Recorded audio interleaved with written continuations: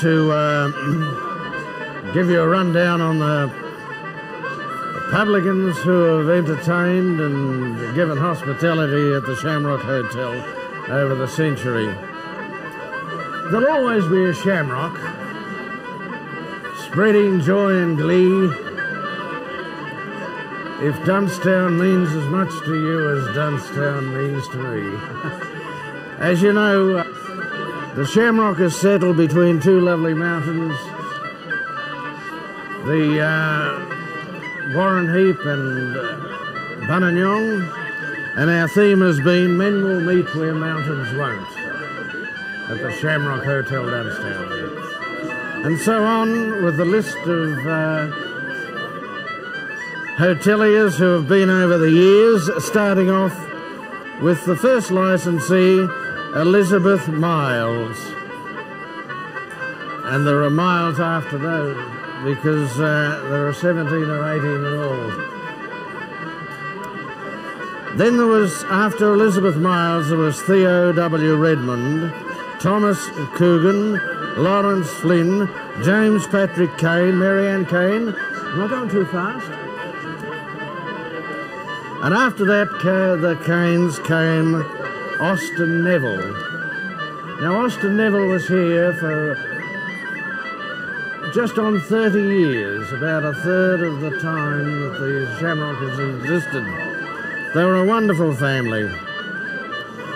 Austin Neville sold out to Anthony William O'Halloran on behalf of himself and Maureen Therese O'Halloran, and they were wonderful publicans. They sold out to John Joseph Britt. Now, John Joseph Britt was a wonderful historian, a person who could relate stories of great interest. The Burke family came in after John Joseph Britt, and our association with the Shamrock Hotel has been similar to the existence of Austin Neville, and we've been here for 30 years, nearly a third of the time that we're speaking of. Following Barbara Burke came Leslie Keith Gillett and Eileen Gillett. They sold out to Yellen Proprietary Limited. The nominee was Ross Stanley George. After Ross Stanley George came Dunnstown Hotel Proprietary Limited in the form of Kevin Dowsley. For a short time after Kevin, there was the Dalton Falls Proprietary Limited. Then Stephen Shane Begbie took over. Stephen Shane Begbie and Janet K. Begbie. And the Begbie name is renowned throughout the district for its prowess in sport and its great contribution to the district. And last but not least, we have today Helen J. Polkinghorn, a dear lady who came here for 1 year, and that's multiplied by 7. The dear lady has enhanced herself to everyone in the community and has added a great deal of interest, hospitality and warmth to the Shamrock Hotel. I would like to say over the 100 years that all of these publicans, 17 or 18 in number, have given hospitality, warmth and joy and made the Shamrock Hotel a great meeting place for the district people. I'll conclude by reminding that men will meet where mountains won't, and women too, at the Shamrock Hotel, Dunnstown, and I hope it continues for another 100 years, although we mightn't be here to see it. Well, we all know what tonight is, don't we? 100 years old the hotel is, and it's a great centenary. And I'd really like to thank the committee and all the people that helped me decorate the hotel. and most of all my family for helping and working for nothing tonight. And also for every one of you attending here. And I really hope that you have a wonderful time and enjoy your night. And we're looking forward for you to come back. So all I hope that the Shamrock keeps on going, and the only way it will be if we all come back and visit it. I love it here. It's home for me. I come for 6 months and it's nearly 7 years. So thank everybody for everything that they put in and everything that they have done, and also thanking the community for welcoming me to Dunnstown. Thank you. Now, as a special treat tonight, ladies and gentlemen, we're going to have a few of the local identities up singing tonight to help celebrate this great celebration. And first up tonight is a young fella. He's only 10-year-old. His name's Lachlan Murphy. Give Lachlan a big round of applause. Please give us your attention and your ears for young Lachlan. Thank you.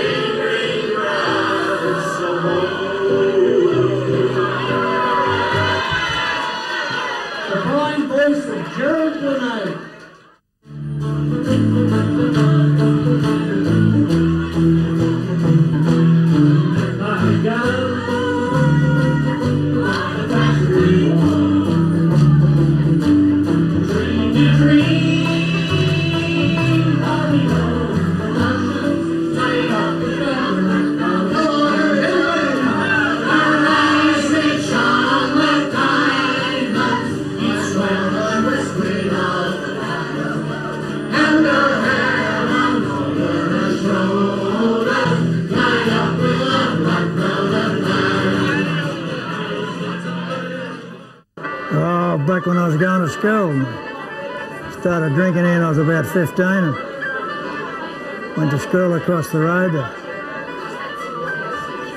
Rode a pony to school most days of the week. And I had a few drinks here when I was 15 with Arthur Murphy. One night here I rode a horse in the bar, and Jack Britt was the licensee at the time, and he said, "Get that damn horse out of here." He didn't take very kindly to it at all.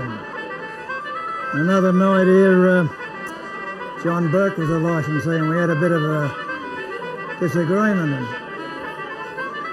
he was going to throw me out, so I said, "There'll be no doing that, John, I'll throw you out instead." So just opened the door and threw him out.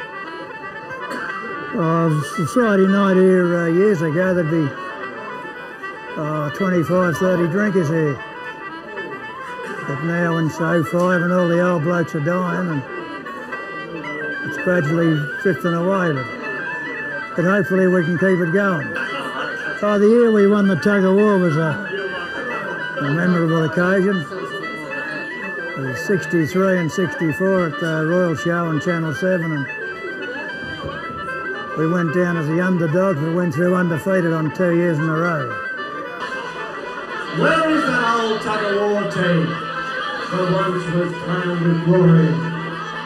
6 mighty men of Dunnstown, hark to their sad story. There was Walsh and Marr and Wilshire, and also Murphy Street, Ray, Don and Leo, as strong as men could be. Wiltshire was the anchor man, weighed 18 stone or more. The muscles of his brawny arms the likes not seen before. The boss was Murphy Senior. AP's the one I mean. He trained these boys to perfection. None could beat this team. In 1962 and 3, that's when they showed their zip. On Royal Show and TV, they won the championship. The boss would roar out, "Ginger!" They pulled like men possessed. None could withstand their powers. They always came off best. But now this team is quite defunct, as dead could be. We'll do the only decent thing. Send flowers, R.I.P. Goodbye, Kitty, my dear, it's hard to part from you. To think that I must leave you, I'll never prove untrue. Cheer up, you Pauline, and don't be so forlorn, for the harvest time is coming and we're off to reap the corn. Have you heard of a place called Dunnstown, 7 miles from Ballarat? It's such a pretty little place, and I'll tell you where it's at. Between two beautiful mountains, Warrenheip and Ballarat, and the residents in it proud and fine, they can't do no wrong. When I go away, it's always grand to come back home again, to see my mates and have a drink with all my good old friends. Our local pub, the Shamrock, is known for near and far, and many a game's been won and lost around the bar and bar. There's Brits and Buffers and Emmets too, Flanagan, Nutt and Dunnstown too, Harding and Sheen and Sweeney O'Flynn, O'Halloran's, Roaches and Thomas O'Flynn. We have the greatest football team anyone could wish to see. Let us hope we win the next one at Dunnstown by the line. There's a girl on Saturday to urge their team on, and occasionally a few words to say that come on very strong. There's Malone, Brits and Murphys, Lanigan, Hardigan, Cook and McBee, Bridges and White and Albury, and if anyone's hurt, there's always me. Now I've told you about my Dunnstown, 7 miles from Ballarat, and how it's such a pretty place, and I've told you where it's at. Between those beautiful mountains, Warrenheip and Ballarat, and how we are so very proud of dear old Dunnstown. Yeah, I can remember the raid when the gaming squads, there was opposition up the road in those days, was the Olive Branch, and I think they sent a message to Melbourne that there was trading after church, and they raided the gaming squad came from Melbourne, raided the church on Sunday, caught everybody in the pub except one old gentleman, old John Howard, who was about 90 at the time, I think. He just casually sat at the bar, went along, and every full glass of beer he knocked off, and then when he went to walk out of the room, a policeman at the door said, "Hey, what about you? I haven't got your name." He said, "Oh, the fella over there has got it." He took it, so he waltzed out, and he was the only one out of the whole lot in the pub that wasn't caught and fined. He got all the free beer along the bar and walked out scot-free. Yeah, well, my story is that my father and I come here one Sunday morning after Mass. The same thing, you know, I think Jack Britt was the licensee or owner at the time. And anyway, there used to be a good watch kept on what they call Ballarat Road. And if a strange car come down the Ballarat Road, we all had to take very careful note of it. Anyway, this particular day it looked a bit more ominous than the rest. So he said, "You better get out." So we all went over the back fence, down the paddock, around by the hall, the old hall that got burnt down, and back to my place, over the back fence into my backyard. And Rosalie and my mother were in the kitchen wondering what the hell was going on because we were coming in from that direction and not down the road. But anyway, the coppers never turned up as it turned out. But we thought they were on the job like Brian just said then. Hi, I'm Helen Britt, now Melbourne, for those people that don't know me. I came out here about 39 years ago, 40 years ago now, married Bob Britt. We had a beautiful family out here and I made wonderful friends. It was about 6 years I'd been married before I came into the hotel because I was led to believe that women did not go to hotels unless they were women of ill repute. And I wasn't, so I didn't go.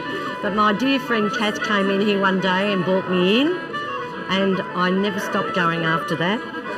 Friday nights, Saturdays maybe, but great memories of this place. The night band of Port 1, I'll never forget it. The walls were busting like tonight. They came from Bungaree and everywhere, and it was great. And great publicans over the time, Eileen Keith, Sue and Ross George. No, we've just had great times and it's just lovely to be back here. I've moved on, but the memories here will never be forgotten. So thank you. We come in the Shamrock one Saturday lunchtime, myself and my old mate Bernard, and Sharky Brett was the publican at the time, and he walked over and he said to Jimmy Richardson, I have a problem with my tomcat. And Jimmy said, you've got a sharp razor blade, Sharky, I'll fix this tomcat. He looked down the bar and he said to Bernard, he said, have you got a rubber boot? Ricky said, yeah, I've got a rubber boot. He said he went over to the house just over the road and brought back the rubber boot. Rock got the cat, shoved it into the rubber boot, snip, snip with the razor blade. He pulled him out with his teeth. Bernard, is that right? That's correct. That's correct. Blood everywhere. And he turned around and he said to Bernard, open the door, Bricky. The cat went out the door. And I'm not sure we've seen the cat since. Hello, my name's Tim Poynton. I'm the grandson of Austin and Margaret Neville. I've been coming up here since I was a kid. My aunt Maureen Keeley owns a farm just up the road, and my grandparents actually owned this pub from 1925 to 1958. So there's a long history of family tradition and family history with Dunnstown. And as a kid, I used to come up here on school holidays and for many years until I was probably finishing school.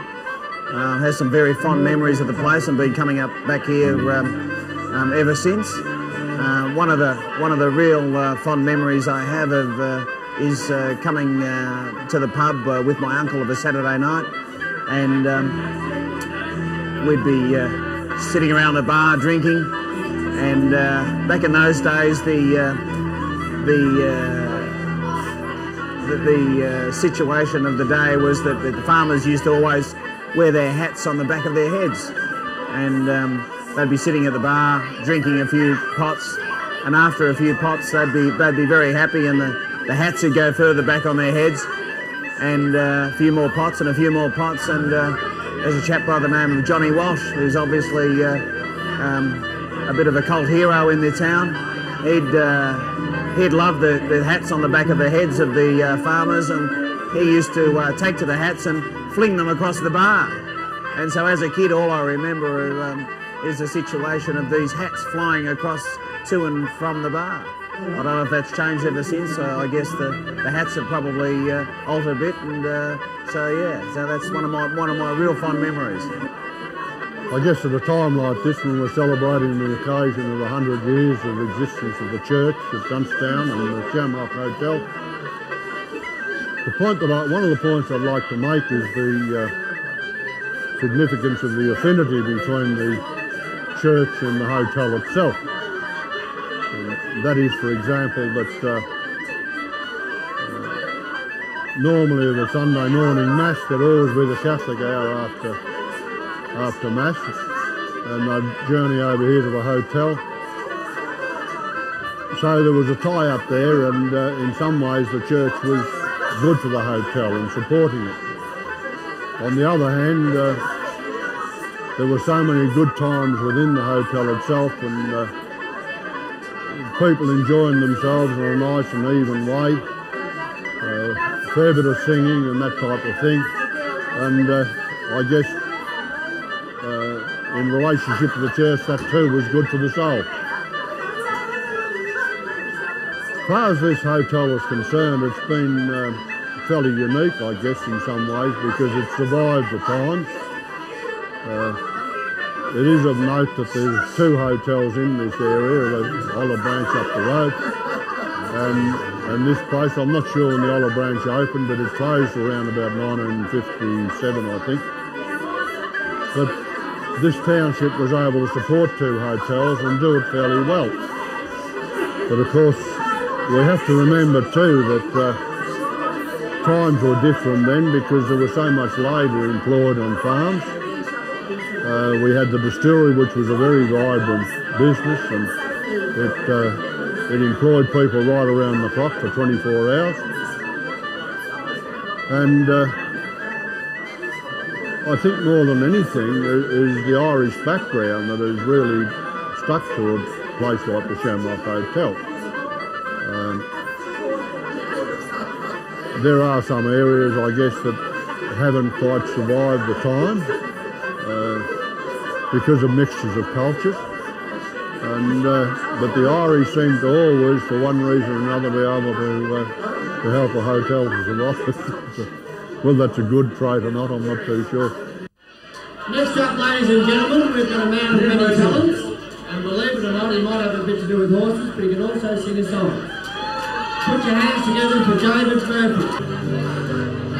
And come a little closer, lay your head upon my shoulder, and let me hold you one more time before you still go.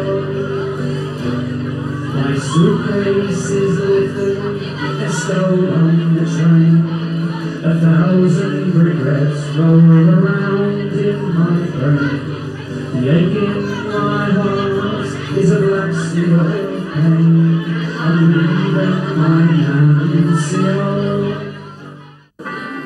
Nearly 10 years. We came in November 79 and went out in February 89. And might I say, while we're here, probably one of the best 10 years of our lives. Thanks to all the people of Dunnstown. It changes as far as 0.05 made a difference, definitely, business-wise.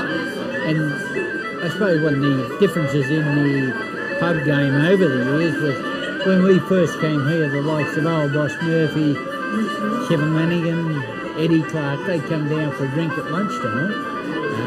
Naturally, Chris Hardigan, Cocko.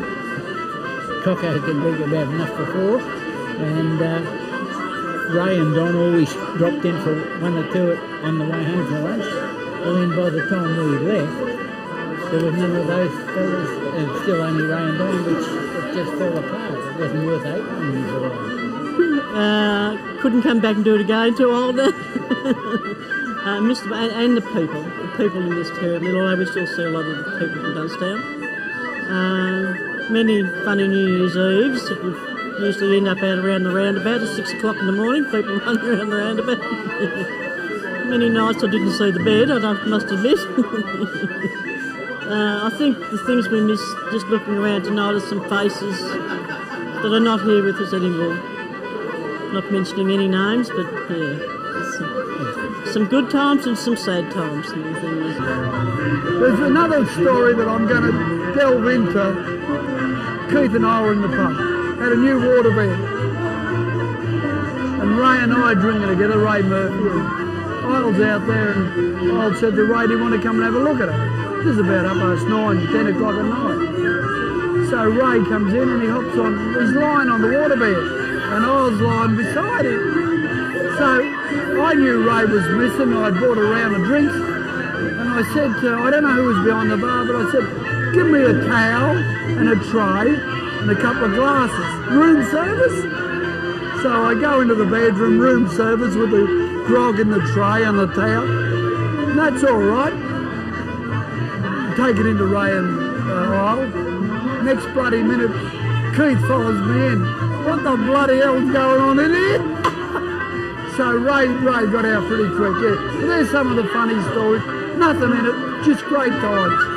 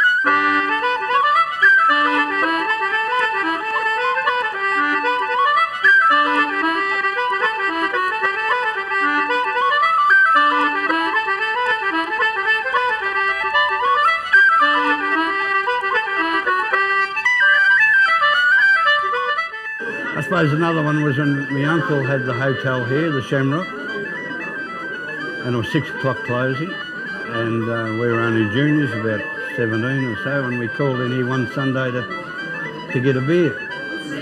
And I rapped on the side door there, and my uncle come to the door,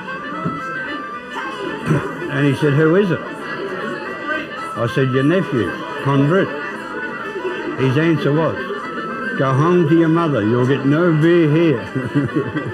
You know, just look around, there's a lot of memories here. A lot of people could tell more than what I could, but, you know, I spent 10 years out of the town, and when you come back, you really do appreciate it. To see all the blokes have lived here all their life, and there's a lot passed on who were legends of the place, and a very good spot to live, I think.